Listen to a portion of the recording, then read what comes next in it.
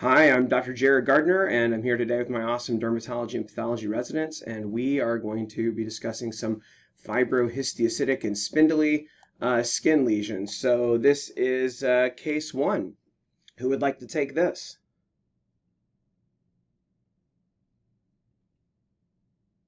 I can take this. Okay. So we see a kind of deep lesion here with uh, very fibrotic background, but I think there is like it is already stained kind of. Yes, good. Yeah, it's I kind of think, confusing if you've not been yeah. told this is not an H&E.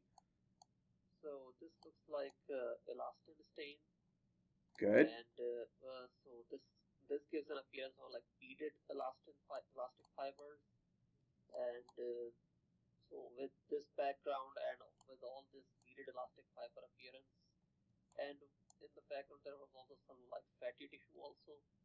Yep. So this should be good for elastofibroma, Yeah, and very good.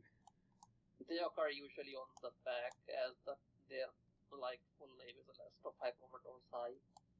Very good. Good job, Raheel. Yes, this is an elastofibroma dorsi, and it from low power on we don't have the H&E here, but on the H&E it's very boring. It looks just like kind of nondescript pink collagen, fibrous tissue with very low cellularity, and it's kind of intermingled with some fat, some adipose tissue. And I have a better picture here that I'll show you. And so I don't have the low power, but at low power it's just like pink collagen and then fat. But as you go higher, even on H&E, you can see these amazing beaded or like kind of almost like pipe cleaner, those long brushes that they use for kids' art projects, that they have that kind of look. The collagen is very beaded and bunched up if you look at it in longitudinal section. And if you look in cross section, they look kind of like almost like little flowers or florets. And here is a closer look at a more crisp elastic stain, also known as Verhoff von Giesen, VVG. And so there you can see that's the longitudinal cut of the elastic fibers. And then here's the cross sectional view. So they look very different on cross section versus longitudinal. And like Rahil said, these almost always, the vast majority occur on the back, usually like the tip of the inferior tip of the scapula, and often kind of between the scapula and the underlying rib cage. So probably something to do with the motion of the scapula rubbing against the rib cage that creates this.